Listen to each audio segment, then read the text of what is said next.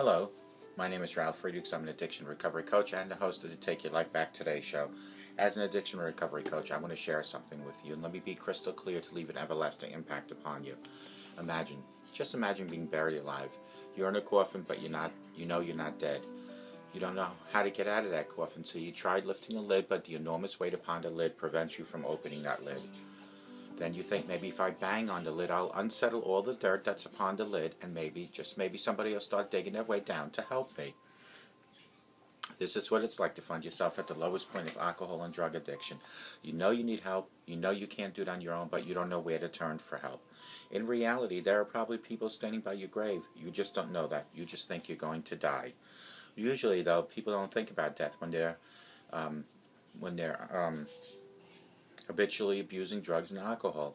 In order to feed an addiction, you have to be great at repressing the fear of death. I often ask you, my audience, did it ever cross your mind while you're abusing drugs and alcohol that maybe, just maybe, you might be taking something away that the Lord Jesus Christ gave you, called life, away from not just yourself, but from the people that love and need you most, people like your children, your grandchildren, your mother, your father, your husband, your wife. With this, let me leave one last thought with you.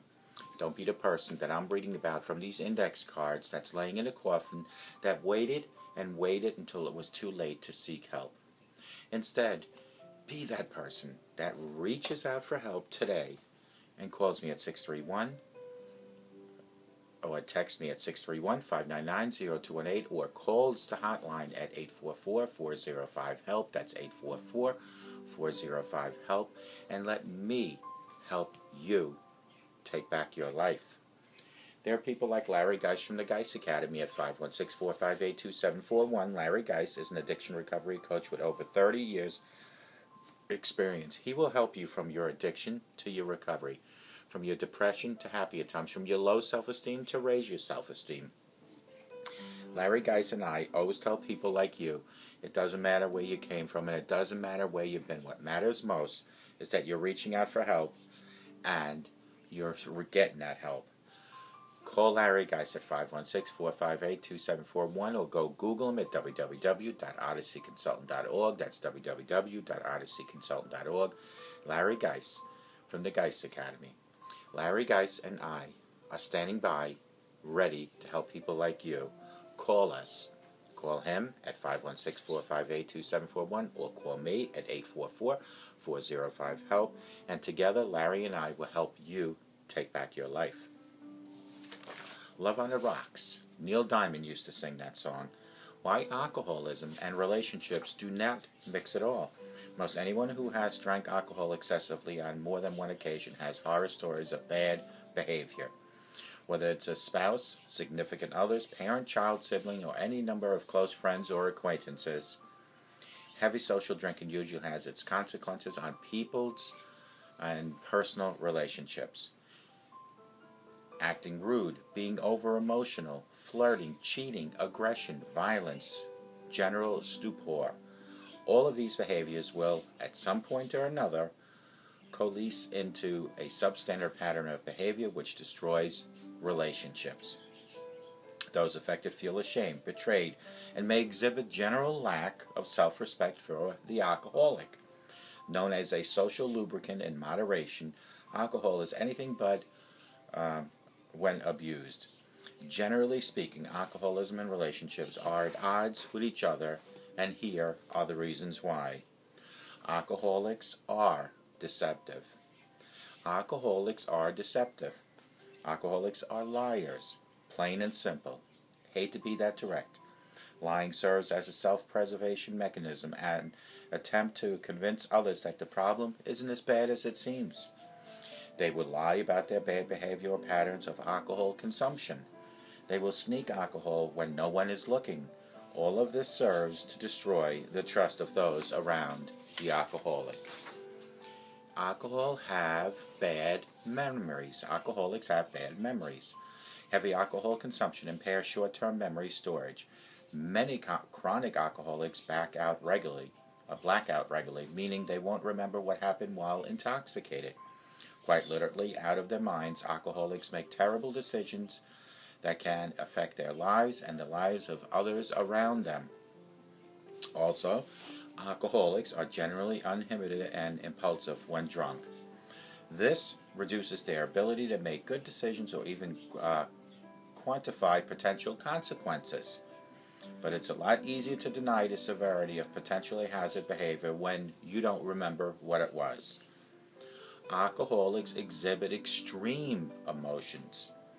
If you've ever seen someone go from having a great time while buzzed to pathetic, crying shell of themselves, you've witnessed one of the many effects of alcoholism.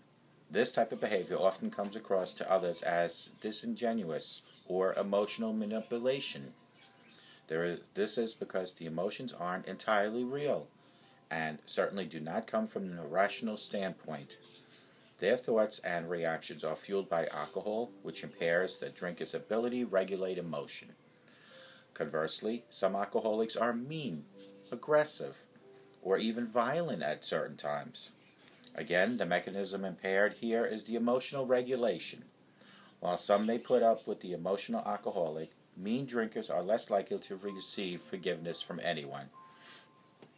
Even when sober, the withdrawal effects of alcohol can make the drinker depressed, anxious, and irritable.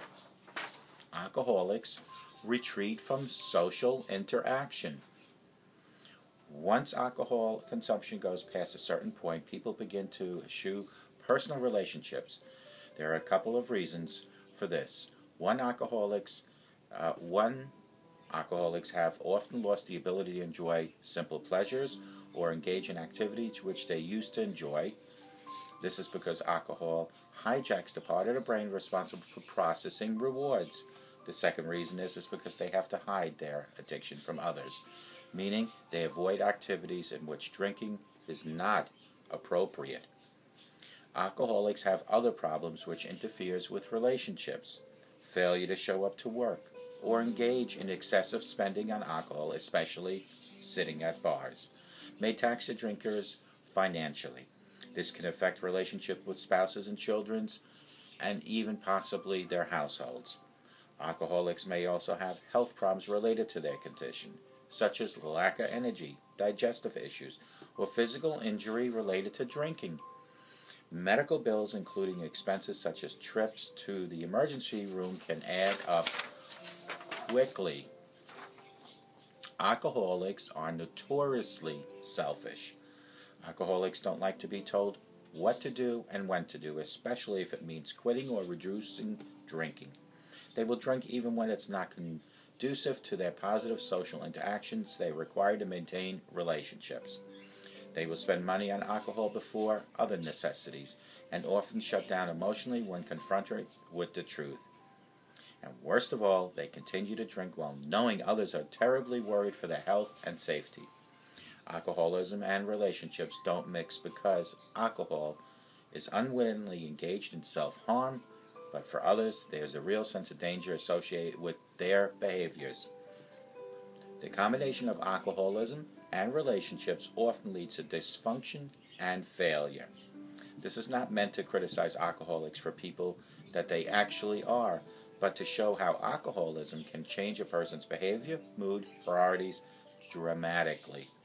Excessive alcohol consumption may literally transform the drinker into a different person altogether, and not for the better, my friend. Fortunately, however, the treatment and the atonement and an alcoholic can repair much of the damage done to his or her life and personal relationships. If you or someone you know is an alcoholic, please seek help immediately by calling 844-405-HELP, 844-405-HELP. Love on the rocks. Why alcoholism and relationships do not mix. Most anyone who has drank alcohol excessively on more than one occasion has horror stories of bad behavior. Whether it's the spouse, significant other, parent, child, sibling, or any number of close friends or acquaintances, heavy social drinking usually has its consequences on personal relationships. Acting rude, being over-emotional, flirting, cheating, aggression, violence, general stupor. All of these behaviors will, at some point, coalesce into a substandard pattern of behavior which destroys relationships. Those affected feel ashamed, betrayed, and many exhibit general lack of self-respect for the alcoholic. Known as a social lubricant in moderation, alcohol is anything but when abused. Generally speaking, alcoholism and relationships are at odds with each other, and here's why. Because alcoholics are deceptive. They will lie, they will say anything, do anything to continuously drink. Alcoholics have bad memories. There's a thing called blackout. When alcoholics drink too much, they forget everything that has happened as far as, or as early as an hour ago. Alcoholics exhibit extreme behavior, not genuine. When they break down and cry or complain, it is the alcohol speaking, not the alcoholic. Alcoholics retreat from social interaction. Once alcohol consumption goes past a certain point, people begin to eschew personal relationships. There are a couple of reasons for this. One, alcoholics have often lost the ability to enjoy simple pleasures in life or engage in activities which they used to enjoy. This is because the alcohol hijacks the part of the brain responsible for processing rewards daily. The second reason is because they have to hide their addiction from others, meaning they avoid activities in which drinking is not appropriate. Alcoholics have other problems which interferes with relationships, such as failure to show up for work or engage in excessive spending on alcohol, especially at bars. This can affect relationships and spouses and children and the household. Alcoholics are notoriously selfish. Alcoholics don't like to be told what to do and when to do, especially if it means quitting or reducing their drinking. They will drink even when it's not conducive to their positive social interactions they require to maintain relationships.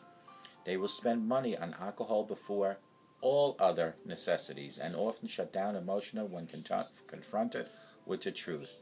And worst of all, they continue to drink while knowing others are terribly worried for their health and safety. Alcoholism is a relationship, and relationships don't mix because the alcoholic is unwilling to engage in self-harm. But for others, there is a real sense of danger associated with the alcoholic's behavior. The combination of alcoholism and relationships often lead to dysfunction and absolutely leads to failure.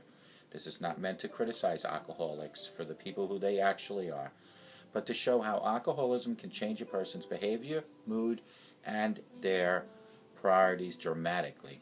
Excessive alcohol consumption may literally transform the drinker into a different person altogether, and not for the better most of the time. Fortunately, however, with treatment and atonement, an alcoholic can repair much of the damage done to his or her life and personal relationship.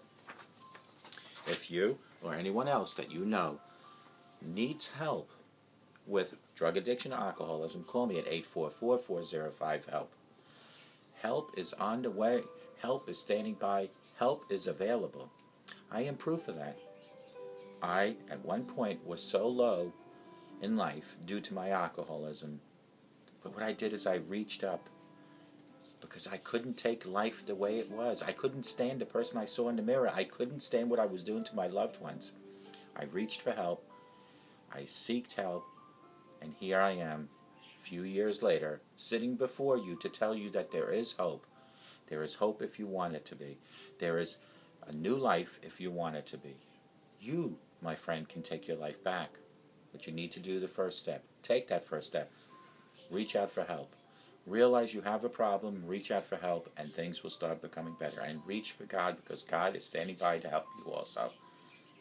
I hope to God you all have the best day of your life, but I hope and I pray you all reach for help if you need the help, and you have a sober rest of your life. And may God bless each and every one watching me, and take care.